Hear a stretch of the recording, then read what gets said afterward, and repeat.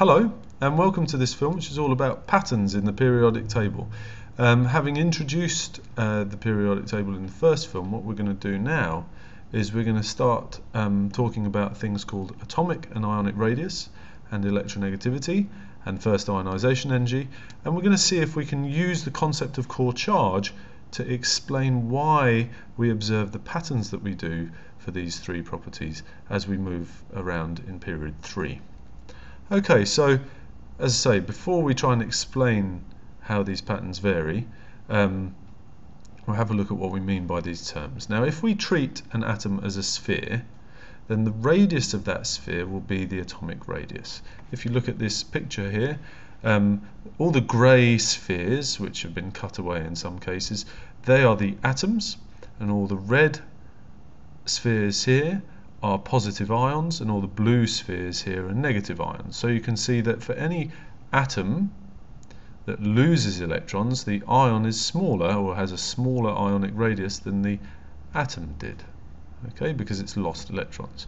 For any atom that gains electrons, the ionic radius is larger than the atomic radius because those electrons have been gained, so the atom got bigger.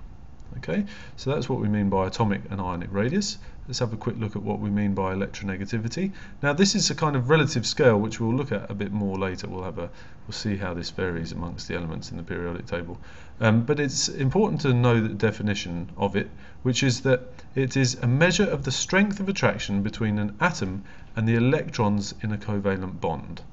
Now, it's important that you can find atoms that make covalent bonds if you're going to measure how strongly they attract electrons in those covalent bonds.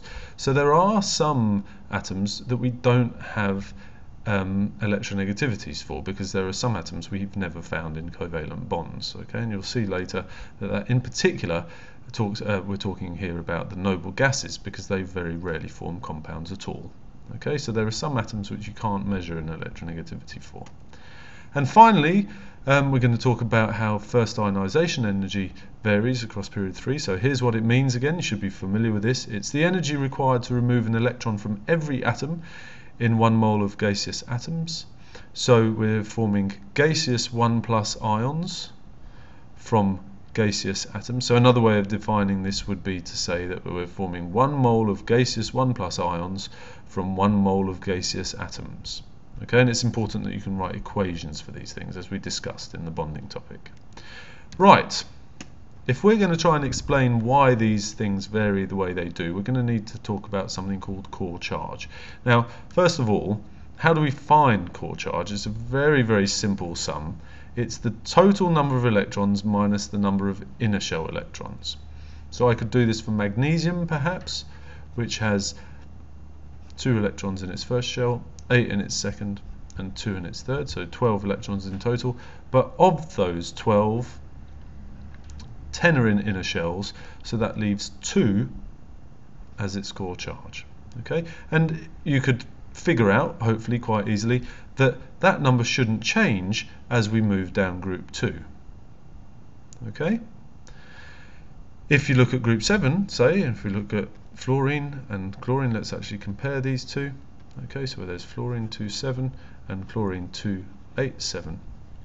We can see that the number of inner shell electrons in fluorine is 2. If you subtract that from its total of 9, then you're left with a core charge of 7.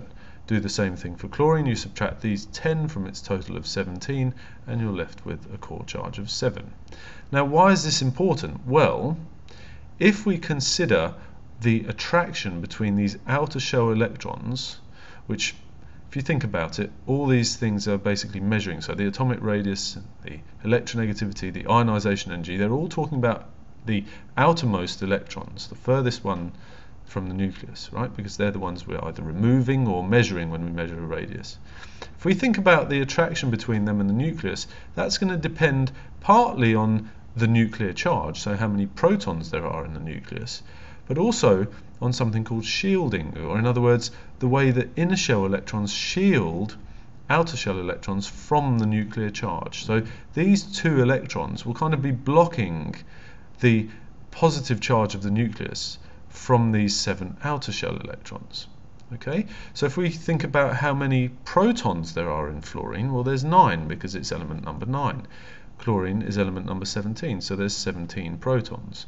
So although the atomic number has gone up by 8, the number of inner shell electrons has also gone up by 8, and because they repel those outer shell electrons, they basically cancel out this increase in the number of protons. All right, so in other words, the shielding has increased by 8, if you like, right? Outer shell electrons don't shield other outer shell electrons from the nuclear charge, so we only need to consider the inner ones. So basically, to cut a long story short, core charge doesn't change within a group.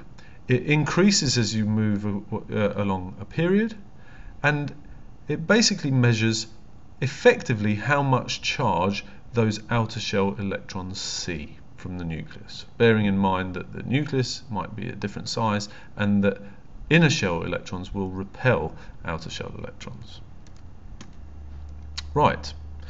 Now, bearing in mind what our definition, or what this idea of concept of core charge is, let's try and explain how the atomic and ionic radius vary. And as with all these patterns, not this one only, but with ionization energy and electronegativity too, what we're going to try and do every time is to consider core charge and the number of shells.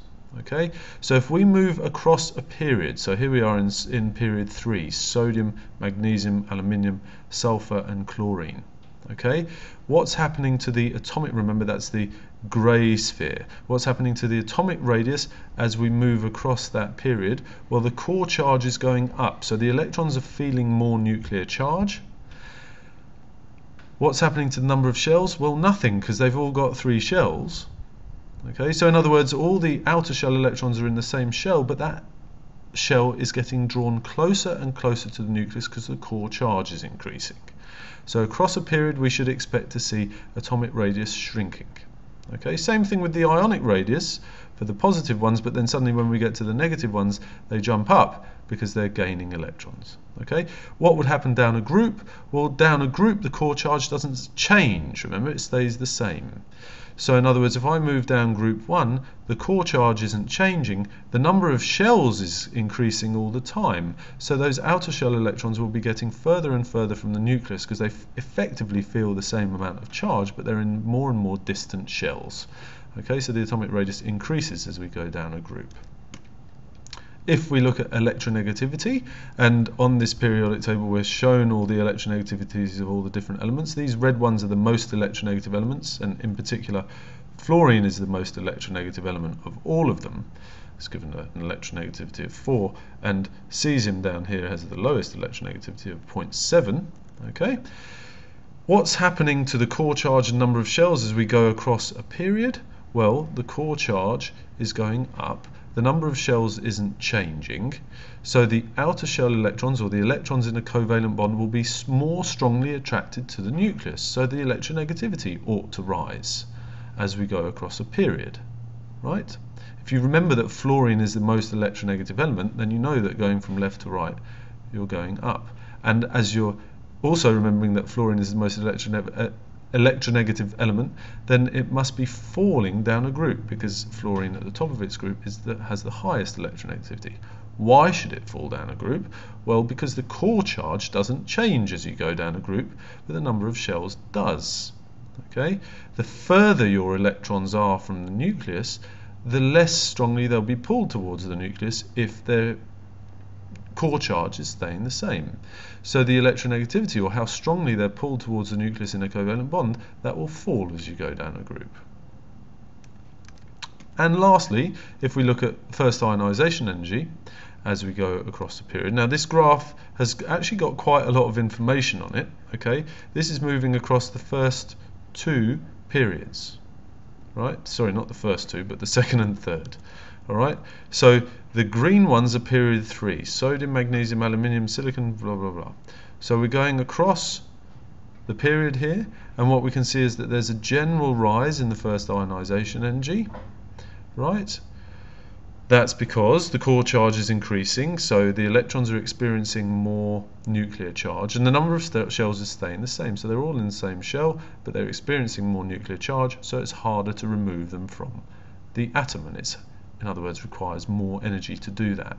Okay, going down a group, you can see that period 3 is always lower than period 2, so that means that the ionization energy falls as you go down the group, much like electronegativity, because the core charge stays the same but the number of shells increases all the time. So because the electrons are effectively seeing the same nuclear charge but they're further and further from the nucleus, it becomes easier and easier to remove them. Notice there are some little blips here, and we've looked in the bonding topic at how we explain, in the atomic structure topic at how we explain those in terms of the partially filled subshells. Okay, we're not really looking at that too much here. Okay, quite a lot of information covered there.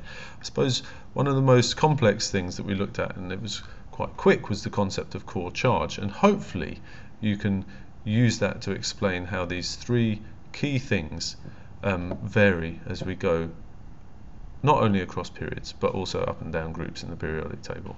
If there's anything you'd like to ask about or comment on, please feel free to post a comment on YouTube or to come and see me and to talk about those things face to face.